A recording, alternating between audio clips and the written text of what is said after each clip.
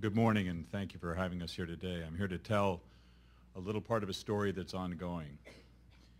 As I have often said over the last year since September 9th, 2010, I'm the very proud mayor of the wonderful city of San Bruno.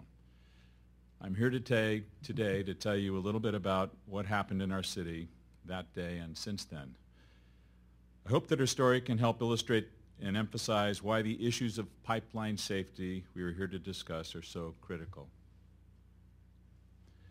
On the evening of September 9th, 2010, our town was thrust into national limelight when a 30-inch high-pressure natural gas line lying under a quiet, ordinary residential street broke apart. The explosion knocked out a city water main line, ignited flames 2,000 degrees, hundreds of feet in the air, and sent our residents literally running for their lives. Our Crestmore neighborhood, where the explosion occurred, was built beginning in the 1950s. It was a typical, well-kept, and close-knit residential area with about 375 homes. Life for those families changed dramatically in an instant and forever on the night of September the 9th. The explosion that night destroyed 38 homes, damaged approximately 50 more, 17 seriously. 66 persons were injured, and most tragically, 8 of our residents, members of our community, lost their lives. Still, today, over 40 families remain displaced from their homes. Over 400 police and fire personnel from throughout the Bay Area responded to fight the fire. I arrived at the scene shortly after the explosion and was there for most of the night. I saw firsthand the frustration and the difficulty that these first responders experienced as the fire raged for over an hour and a half before the gas could be shut off. With the water main broken and no water at nearby hydrants, firefighters and water staff dragged fire hoses 3,000 feet to the nearest water and were forced to take a defensive rather than an effective offensive tactical approach to putting out this inferno. Residents rescued their neighbors and transported them to a hospital so that emergency medical crews could focus on the most seriously injured. The actions of those responders and many of our residents were nothing short of heroic. Our staff opened an evacuation center for displaced residents that night. And by morning, they had coordinated a very small army of volunteers to establish a local assistance center, or LAC, to provide information, food, clothing, hotel vouchers, supplies, and emotional support for our residents. We staffed a 24-hour public information hotline for the first several days. Continuing today, we have a team of 15 city staff who, in addition to their regular assignments, act as liaisons for affected families. They provide a direct link to the services and information our residents still need to help rebuild their lives. Some just need someone to talk to. Beginning that night, we were called upon to host news conferences and site visits by virtually every state and federal elected official representing San Bruno, short of the president himself. We quickly realized that the attention we were receiving provided some level of comfort for our residents. It also allowed us to share our experience with others who needed to know.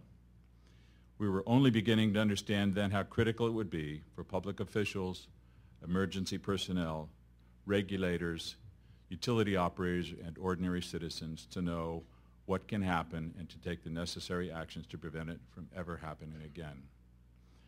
Less than 48 hours after the explosion, over 600 of our residents filled the largest room in San Bruno for the first of our several town hall meetings to hear what information we had and to ask questions. By the following day, our staff had completed inspections of all the homes in the Crestmore neighborhood and were escorting families back to their homes.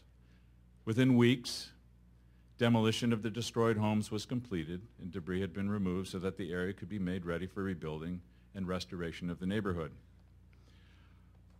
Our response to this terrible incident and the effect it has had on our community did not stop here.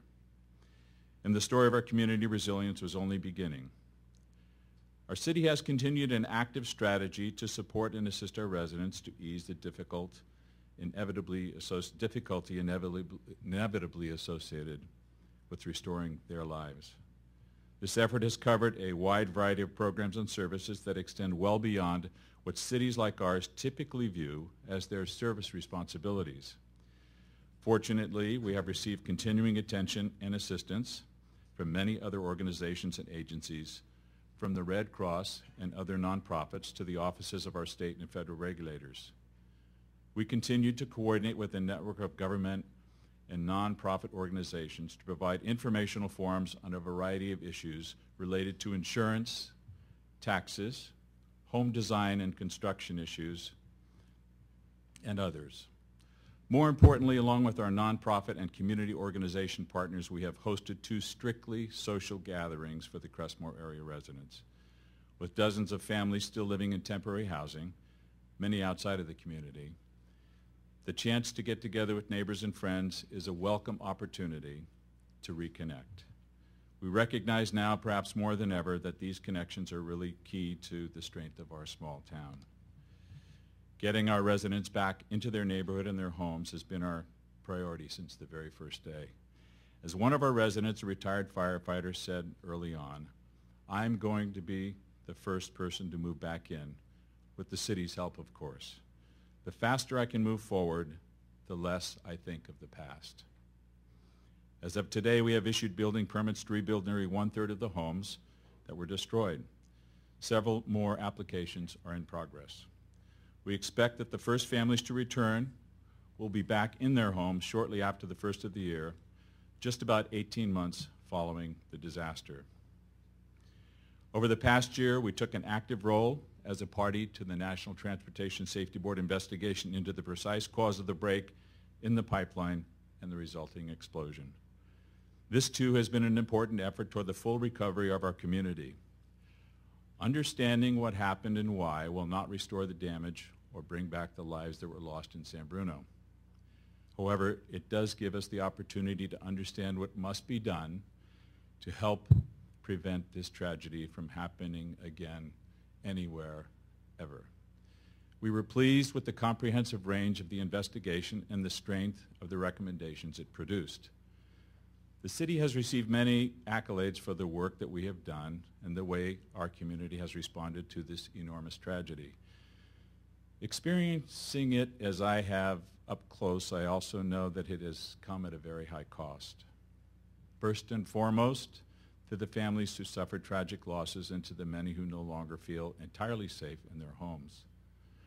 As our city organization has taken on additional responsibility dictated by the new needs and issues of the response and recovery, other critical city projects and programs have not received the attention they deserve. Our already limited resources have been seriously strained, even though we are receiving reimbursement for our financial costs. We're in effect now responsible for operating 2 cities, the city of San Bruno and the city of Crestmore. We have learned that the physical recovery is actually the easier part of full recovery. As daily life in San Bruno is now returning to something that resembles normal, there is still much more to do. It is vitally important to us and to the full recovery of our community that the recommendations from the NTSB investigation are fully implemented. Sharing our story, we hope will encourage the needed improvements in pipeline operations, maintenance, and regulation to assure that communities like ours everywhere are safe. As I have often said, we can repave the streets and we can make sure that the homes are rebuilt. But 3 years from now, I don't want to hear someone say to me, "Oh yeah, San Bruno, didn't you have a fire a few years back?" I will not let that happen. Full recovery for San Bruno includes a commitment to understand what happened and to share our story in the interest that others do not experience the same tragedy. That is why we are all here today. Thank you for your interest.